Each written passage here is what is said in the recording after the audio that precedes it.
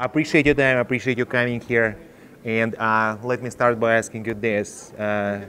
For you, what was the main development, in quant analysis in the last year? I mean, personally, and for Danske Bank, I think that the main development we have made over the past year has been that we have managed to multi-thread and adjoint differentiate our CVA model.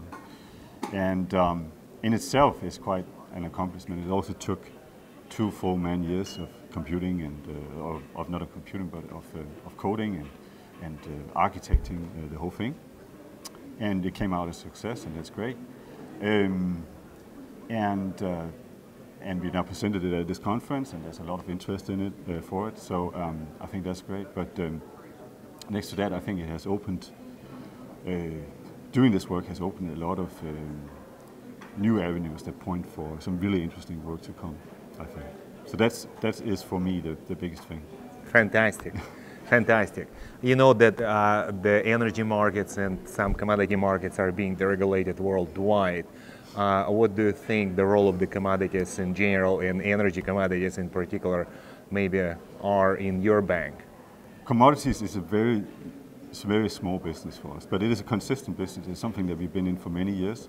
It's mainly focused on our Scandinavian clients. So we trade some things, we do structured trades that are slightly different from what other people would do. So for example, pulp and paper is something that we do.